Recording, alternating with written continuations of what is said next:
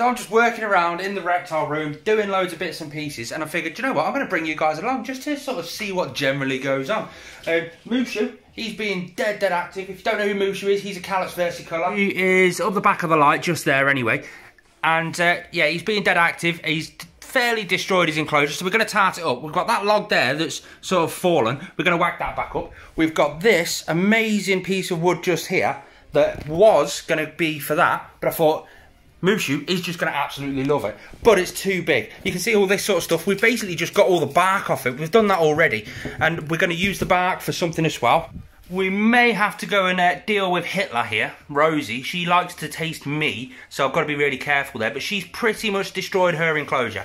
All of her wood's all over the place, and it's, again, because she is so active, she's just destroyed her enclosure. The water needs changing. She's got a little shed down there. We've just got to sort that out, and that is going to scare the living hoobie-doobies out of me.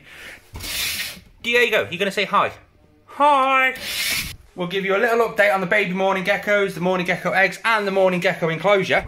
And I'm going to need your help arranging the bioactive tarantula enclosure that I'm going to build. Simply because I want that to be amazing. That's going to be absolutely beautiful. But I need your help with some tips. That's going to be for our Little Cow Albi Polossum tarantula. We're going to get him out of that stupid little tub, put him in that nice tropical factory UK enclosure. But first, as you can probably already tell, we've already started working on this piece of wood. So we're going to start that first, get that in his enclosure, and just sort of build his enclosure up a little bit more. Give him a lot more branches, a lot more places to jump around, and basically a lot more places to portray his wild behaviours. Simply because Mushu is a wild animal. He's not a wild caught animal. He's called a wild stowaway. Basically, we've got a big wood company in the UK. A lot of people already know the story with Mushu because I'm stressing it all the time because it's a fascinating story.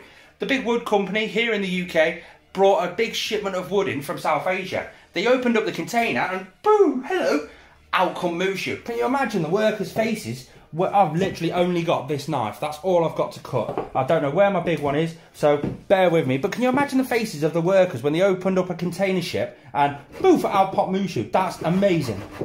So now we're left with this piece. It's like got a nice big fork sort of area on it, big piece there. Now the idea is to get it down that bottom corner, that big flat piece in the bottom corner, and to go up and round. So hopefully he'll sleep sort of around this area, nearer to the heat bulb, but where these aren't too close to the heat bulb, where they're going to cause any damage.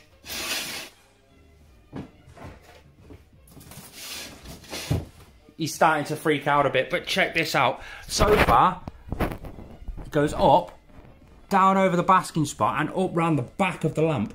So it's not touching the light guard, which is good. So I'm basically just going to burrow this side in, make it nice and secure, and then check all the temperatures around that. Let it really heat up.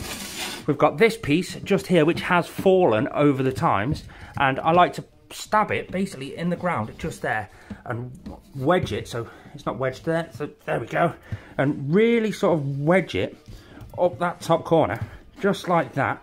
So we basically end up with an upright vertical stick like they'd naturally see in the wild. Then just pack it around the bottom, say hi to Mushu all the way over there, burrow this side down because we want to move all the plants out of the way so it's not crushing the plants, because we do have a nice big pothos growing nicely in here. So I'll move that, move it, bury it down, put a bit of substrate back over the top of it, and put the plants around it nicely, just like that, so you can't really tell that it's there. I might even move that piece just there. There we go. So it's burrowed in nicely there. I kind of like that, to be fair, but Mushu's going crazy. I can't wait to get him in that enclosure once we actually do get around to building it all up. But for now, this is working perfectly fine for him, and he's got a lot more sticks to climb on now.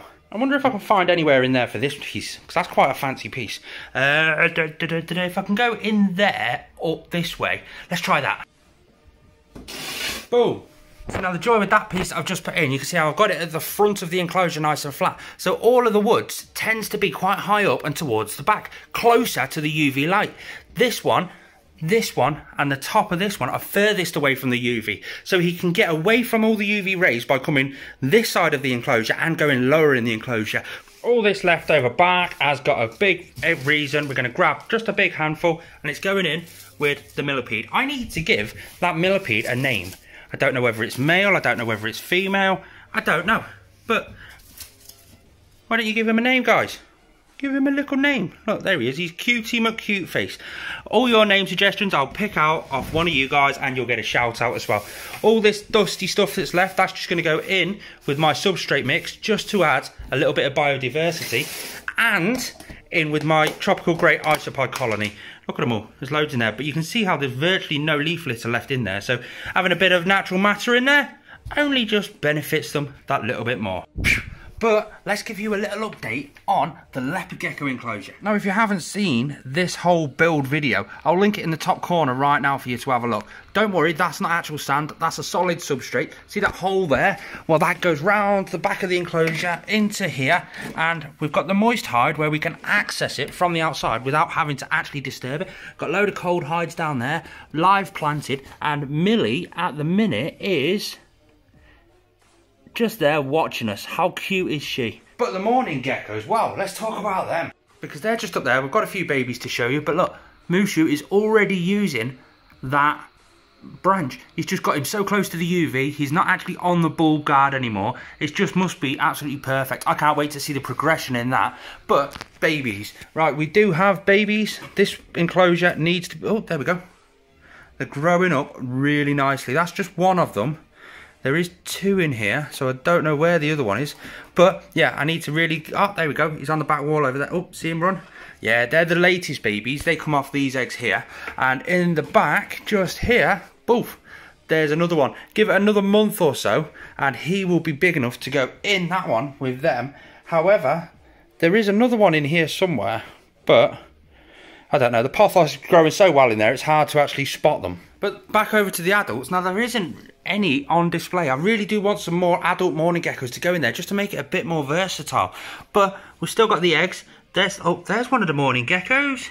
Now, why is she doing underneath the waterfall? I've figured this one out really well, actually. It's because it's right next to the heat source. So I'm adding an above heat source to this enclosure to hopefully bring her out from underneath there. Now that I do have a problem. That is a waterfall that's always turned off because they have laid eggs in there.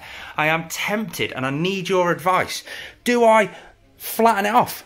Do I get rid of the waterfall, the water, the pond, all of it, and just do a flat substrate throughout the whole lot and add dart frogs? So I am tempted to do that. Let me know your thoughts on that in the comments down below. But how can I get your help with this? This obviously is the Tropical Factory UK glass enclosure for my Tilitali cow albipalossum tarantula. Now, I've got two options. Option one, naturalistic rockwork. All the background in rockwork, the hide in rockwork, and I've got a plant over here. Oh yeah, look, all my plants, all my moss, everything's growing really, really well. But see that grass plant just there? Well, that's to go in there because it's a naturalistic plant for Nicaragua, which is where this tarantula comes from. Do I go rockwork, or do I enrich their naturalistic behaviours because they live in tree roots at the bottom of the trees? So do you know when you've got like the roots that come down, you've got those little arches? Well, that's where they live in the burrows. So I'm tempted to do that in the back corner. You can tell, look, there you go, I've already started to do all the planning for it. That's the two options I've got. Let me know in the comments what you guys would appreciate more. Now it's time to sort out Hitler's enclosure. She's called Rosie. Now this is going to be fun. I have got this snake hook, which I can use, or I can use this big one just here. This is the one I unboxed from the Swell Reptile unboxing video I last done. If you want to see that video, I'll link it just up there. But this is way overkill for her, and it's quite a heavy one to sort of be able to manipulate and handle her without actually getting bitten. So it's just going to, I've got one that's too small and one that's way too big, so it's not really ideal. But we're going to get her out anyway. Hopefully be able to get her out. We're going to be able to get into her enclosure, move all the log work around, give it a spray down, give it a clean down, scrub the water bowl, just basically maintain her enclosure. We've got to check all the temperatures and humidity. But I think she thinks she's about to have a meal, and I think I'm about to be that meal.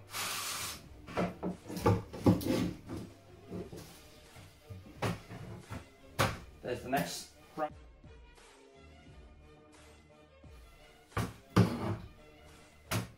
Look at her resting up at me.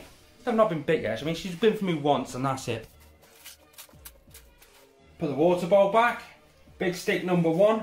That goes all the way up to that back corner. Next one is the next big stick, which is this one just here.